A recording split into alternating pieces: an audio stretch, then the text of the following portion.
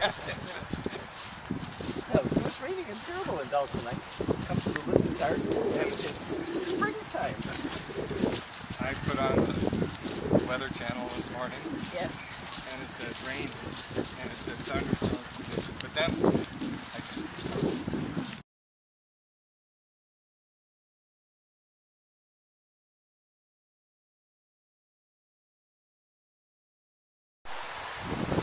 I'm Krejcarek.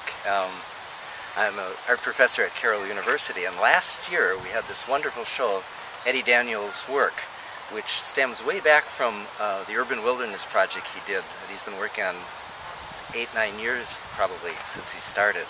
When he was doing that, he came upon orange construction fences in the Nominee River Valley, and he showed those at Carroll University. I asked Eddie if he would mind collaborating with me on this project because of the orange fences, and he agreed to do our submission for it. And luckily we were accepted for the exhibition we now have. which is called Inside Outside, and there was an exhibition, the first installation was over the summer, so we're the second in a series that's going to go all summer called Inside Outside.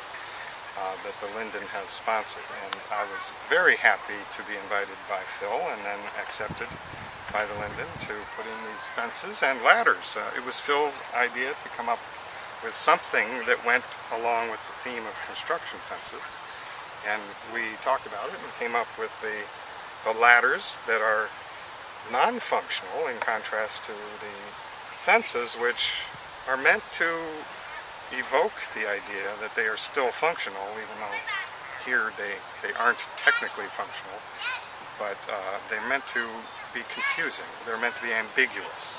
They're installed, but they aren't really sculptures. They're an aesthetic intrusion into the landscape and into the gardens, and they are meant to contrast with the ladders, which are sculptures.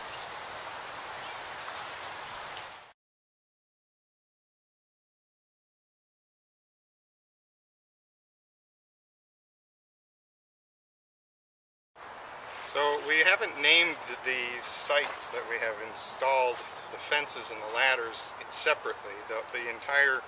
It's all one installation, and we've titled it Under Construction.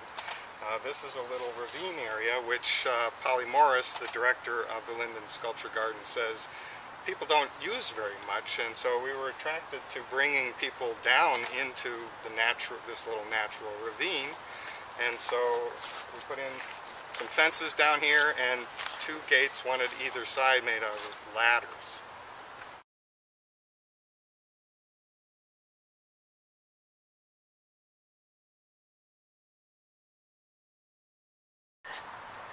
I was delighted to have this spot at the end of the walkway through the garden area because of the Linda Howard sculptures that's in the background.